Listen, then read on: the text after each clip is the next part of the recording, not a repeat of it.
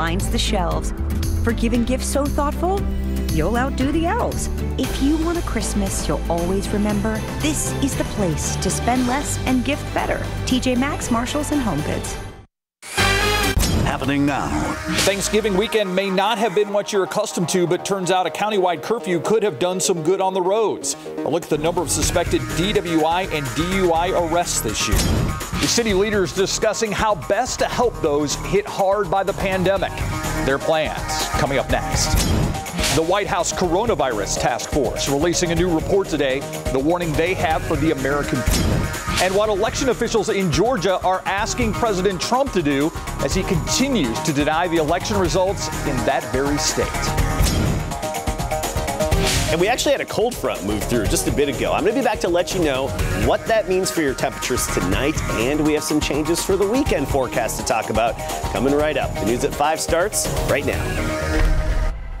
First at 5, Texas set to receive more than 1.4 million COVID-19 vaccines this month.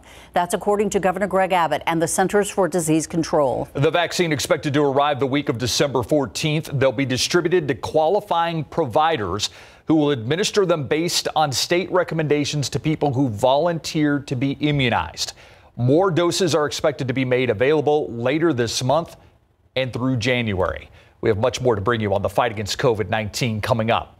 But first, the pandemic and a county-wide curfew making for a very different Thanksgiving weekend for a lot of people in San Antonio. And it had at least one immediate effect. With more people forced to stay home and avoid gathering with the whole family, it appears less people were out driving drunk this year. According to the San Antonio Police Department, in 2019, 105 suspected intoxicated drivers were arrested between the day before Thanksgiving and the Sunday after it. This year, that number dropped more than half to only 46 people arrested. The latest drunk driving arrest happened on Sunday. A young man who would have turned 21 this month died after he was hit while crossing Nacogdoches Road. The driver arrested on an intoxication manslaughter charge and is being held on a $75,000 bond. Do you recognize this person? San Marcos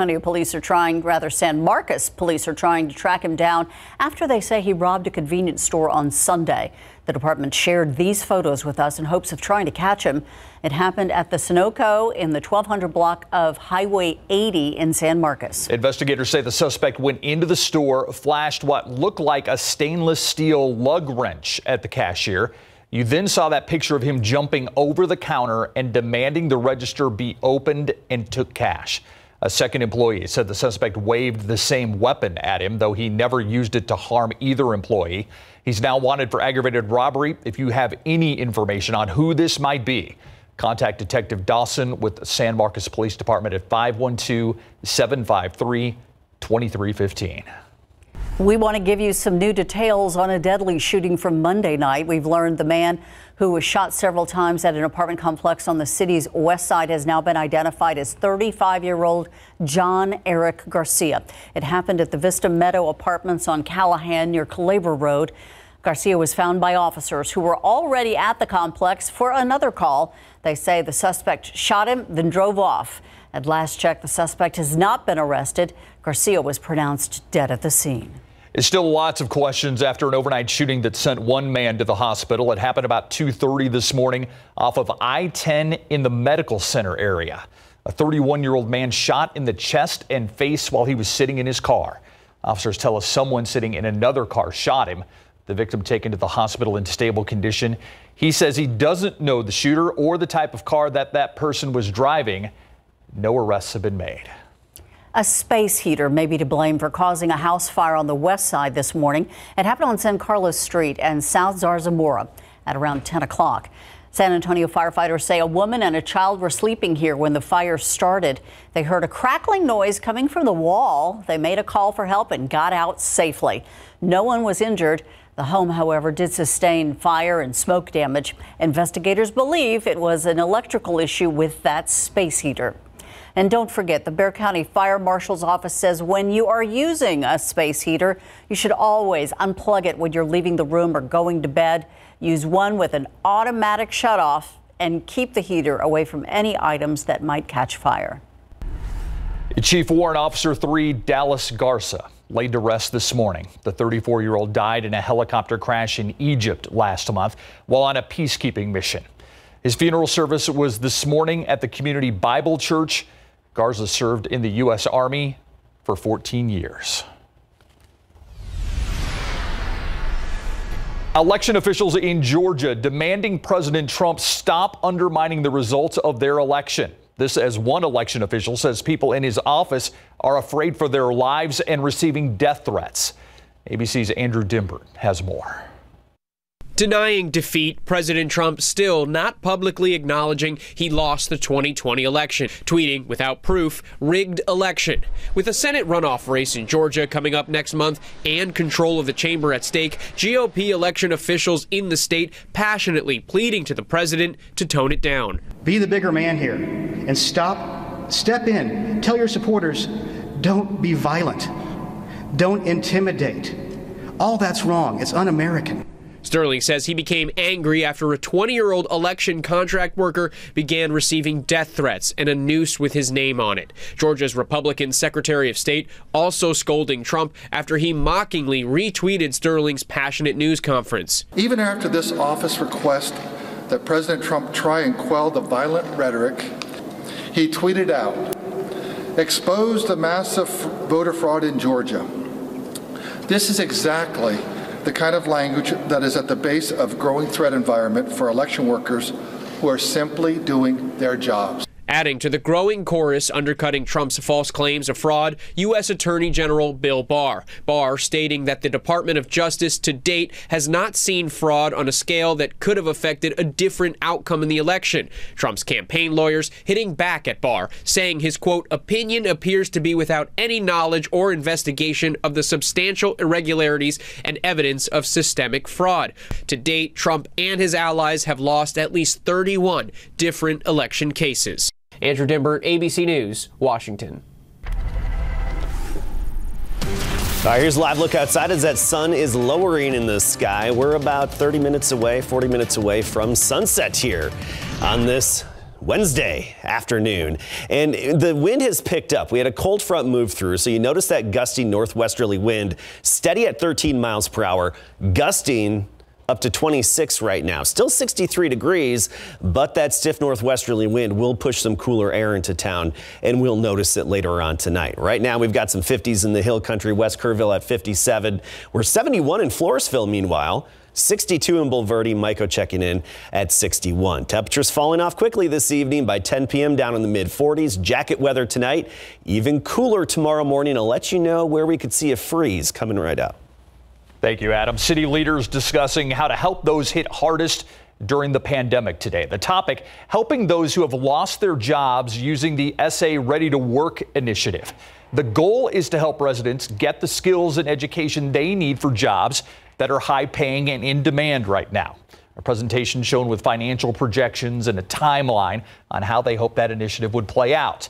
Not everyone happy with the plan, though. Council members spoke about instead of creating a new division for this program, why not fund organizations that are already doing the work?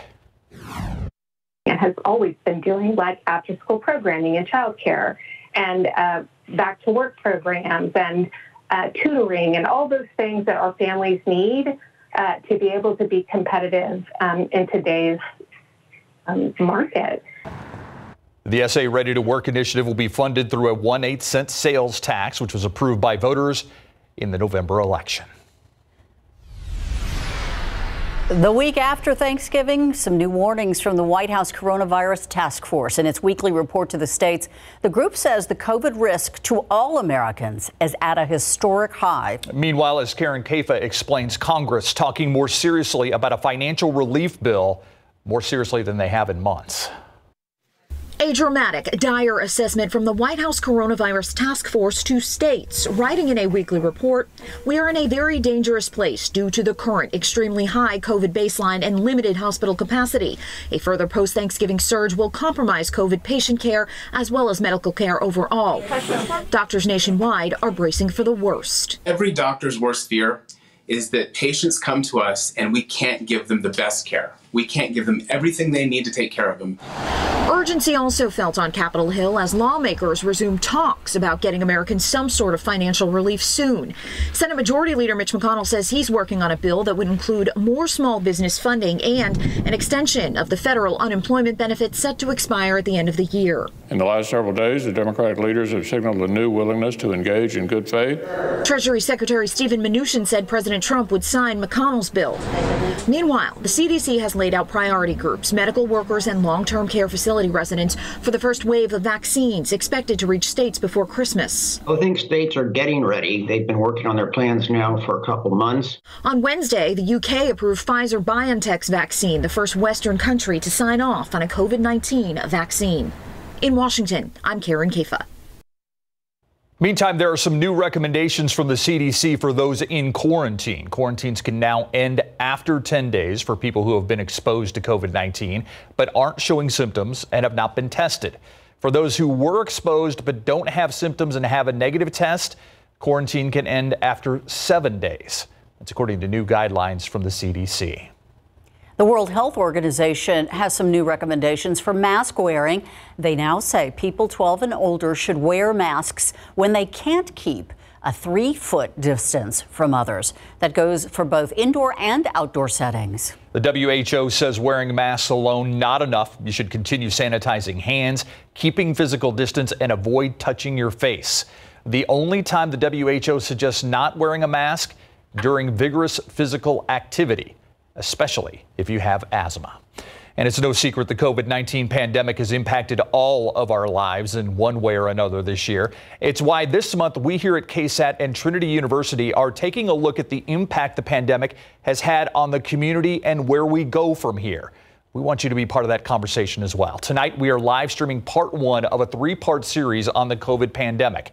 We're going to be speaking with panelists of experts about transmission, how the virus impacted marginalized communities, and of course, the timeline for a vaccine. The conversation starts tonight at 6:30 online and on air. You can watch during the news at 6 and then follow along on KSAT.com at 7. American Airlines taking the first steps to return Boeing 737 MAX jet to the skies. Today, the airline took 100 journalists on a flight from Dallas-Fort Worth International to Tulsa, Oklahoma. The jets were grounded for about a year and a half after 2 crashes killed more than 340 people. The FAA gave approval for the jets to fly again last month. So far, American Airlines is the only one to put its jets back on the schedule. The trees, garland, lots of lights. Decorating for Christmas might still be on your holiday to-do list. And if you're looking for a way to lighten things up a little differently this year, how about smart light kits? Would they do the trick? What to look for and how they can make your holiday home a little more magical. Next. This SA Salute holiday greeting is brought to you by Blue Ribbon Auto Collision Center. Hi, I'm Adolf, owner of Blue Ribbon Auto Collision in San Antonio. I would like to take a moment to thank all the men and women in the armed forces and all the first responders. Thank you for your service and sacrifice. God bless you, God protect you, wishing you a Merry Christmas and Happy New Year. We want to bring you some late-breaking news. Sky 12 now flying over the 900 block of Sims Avenue. That's not too far from Somerset Road. They are telling us that police are on the scene of some sort of incident. They are giving us more information in just a few minutes, and we will update this story as soon as we get it. Well, it's the season for lighting up the holidays. And no, you don't have to be Clark Griswold to create a dazzling display. 12 on your side's Marilyn Moritz says smart light kits can do the trick. And a simple smart plug may be all the holiday help you need.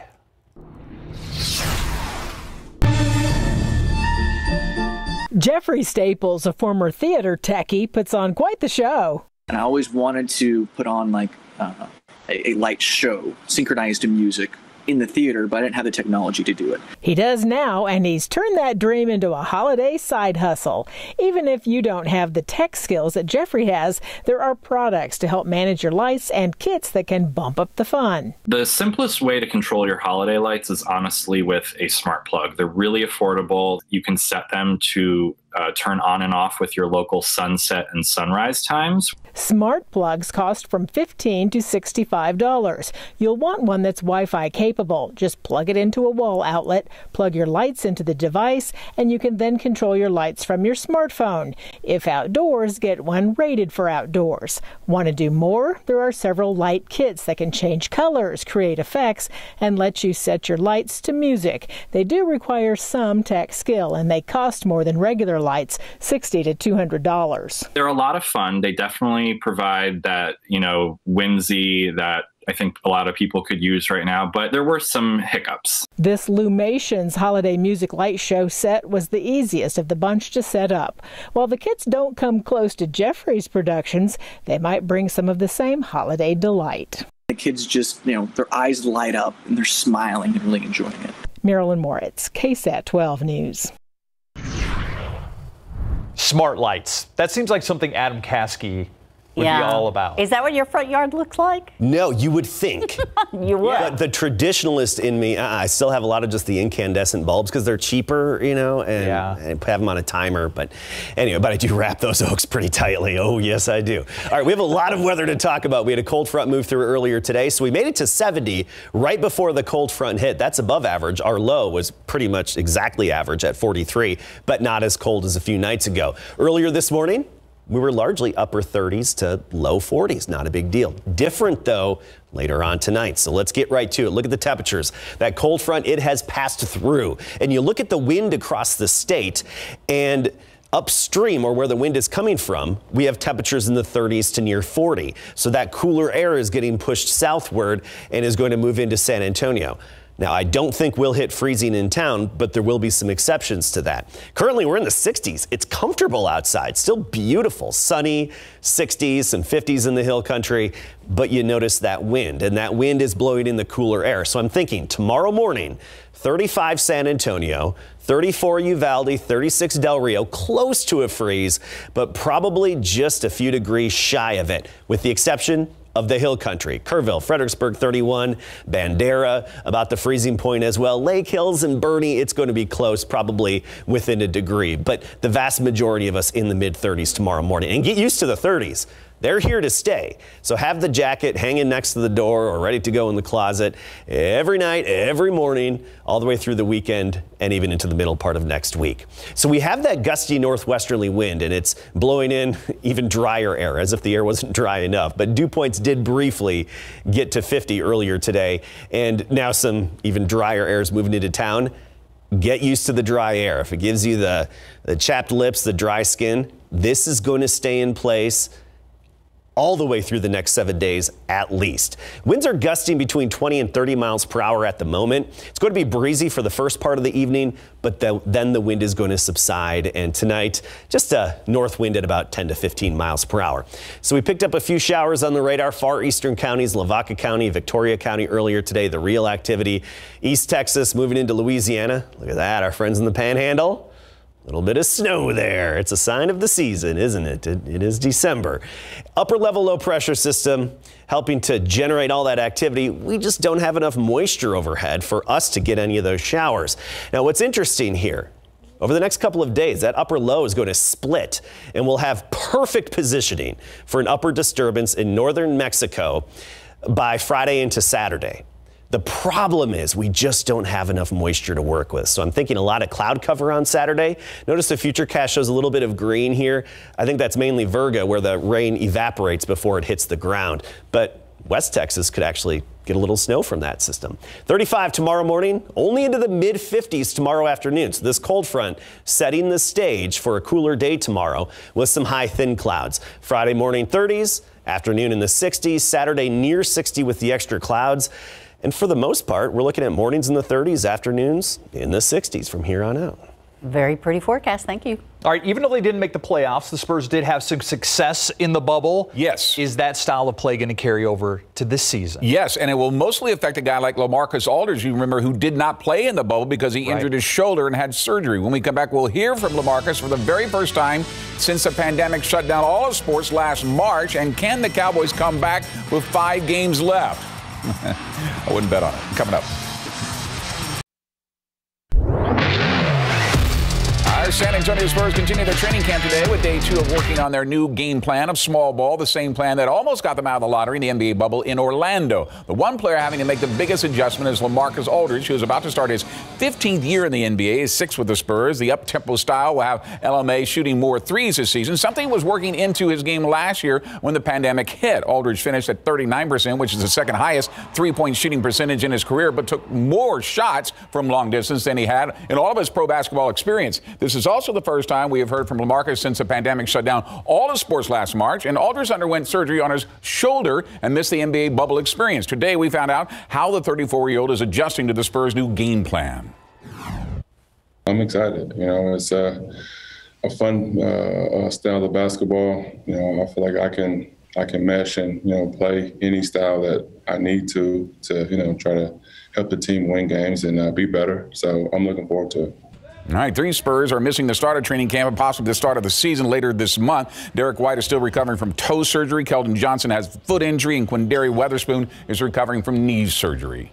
Pro football coverage powered by Davis Law Firm. The Dallas Cowboys get some extra days to prepare for their showdown with the Ravens in Baltimore. Their game has been moved to Tuesday at 7 p.m. The first time in the history of the Cowboys they have actually played on a Tuesday. That's because the Ravens game against Pittsburgh had to be moved to today due to an outbreak of COVID-19 that affected over 30 players and staff, with reports of no more positive tests today, even though Pittsburgh had to place center Marquise Pouncey on the COVID-19 reserve list after he tested positive. The focus now has to be on finishing following the 41-16 rout on Thanksgiving Day to Washington. But now the Cowboys have a unique opportunity to watch the Ravens play live this afternoon while preparing to face them next week.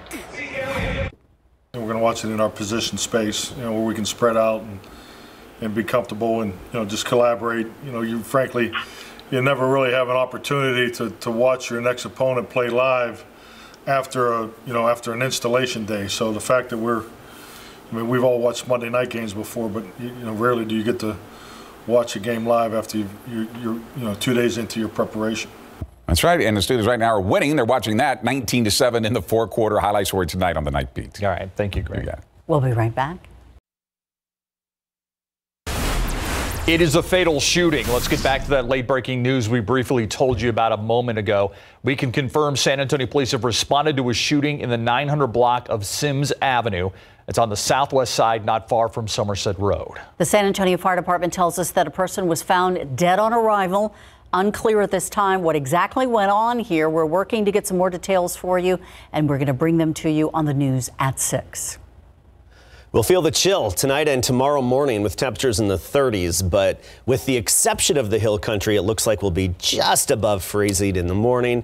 But a cool day tomorrow, only in the 50s with some high clouds. Low humidity for the next 7 days at least. Very dry air in place, so no shot at rain. Thank you, Adam, and thank you for watching the news at 5 with us. See you back here at 6.